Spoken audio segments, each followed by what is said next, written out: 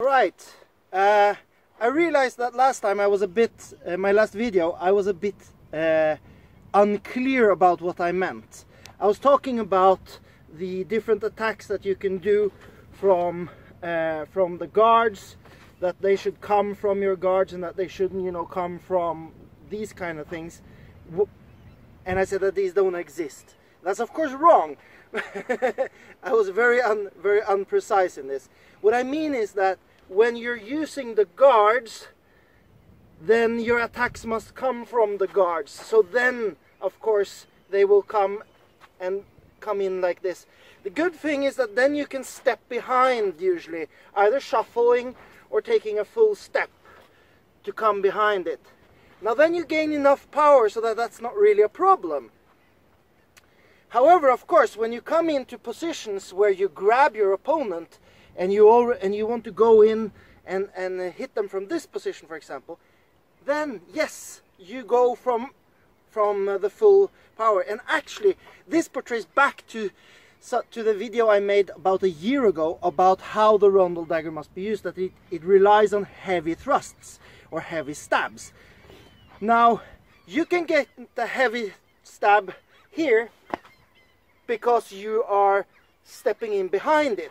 But once you're close, you kind of have to go hard and big.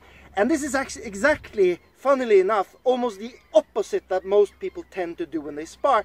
Because the closer they get, the shorter the attacks tends to be. Which is opposite of what we should do.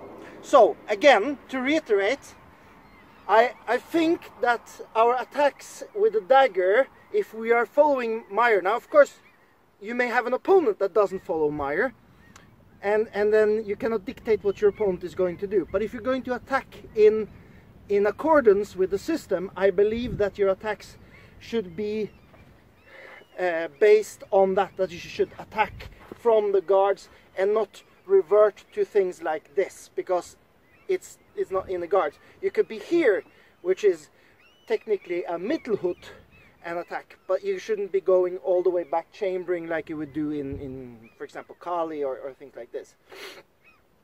I think you shouldn't do that when you are using the guards. But once you're outside the realm of the guards, i.e. into binding or trapping, then of course you need the big hammers. And also Meyers specifically says that on several occasions, thrust at him any way you like, which is exactly that, any way you like.